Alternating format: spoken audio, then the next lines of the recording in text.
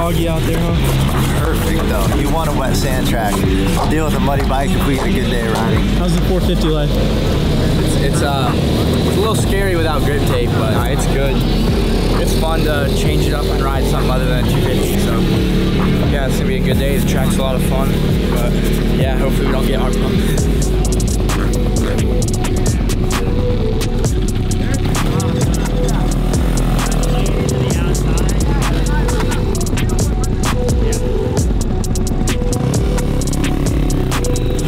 Southern MX, and Cole, the owner, was cool enough to let us use his spot, and it's super sandy down here, so we really built the track to be not very wide and not very long, so it gets really rough.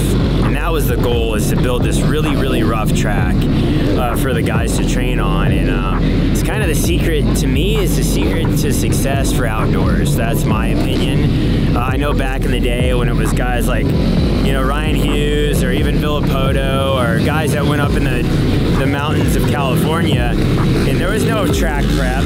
It was just straight rocky, rough, rain ruts, and you just did 40-minute motos like that. And I think that's what built the really good outdoor guys. Yeah, I still think that mentality carries through to today, and the rougher the better. And this track's still really smooth right now, but it's getting there.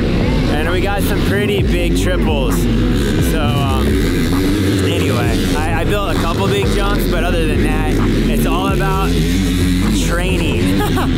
So anyway, it should be cool. I'm gonna gear up here in a little while and ride. I wanna see how rough it gets from these guys riding. And that will teach me kind of what to finesse.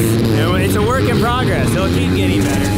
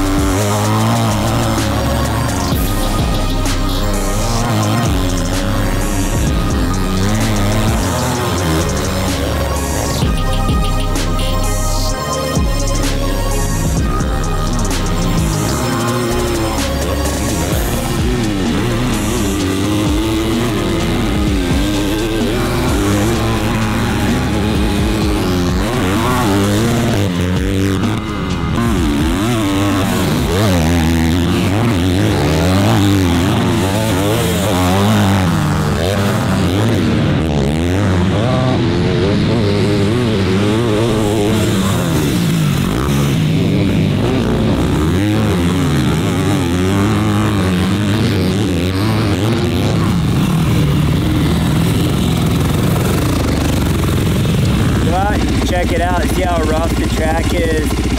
It was fresh, all nice right before the guys from Star came out and rode 2 40-minute motos, so we'll go see how beat up it is.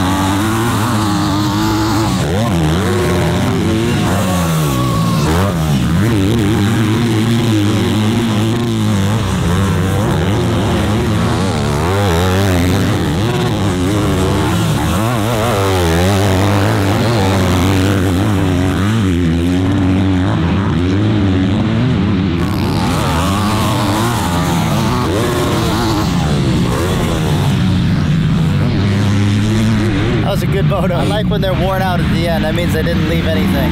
Good day of training.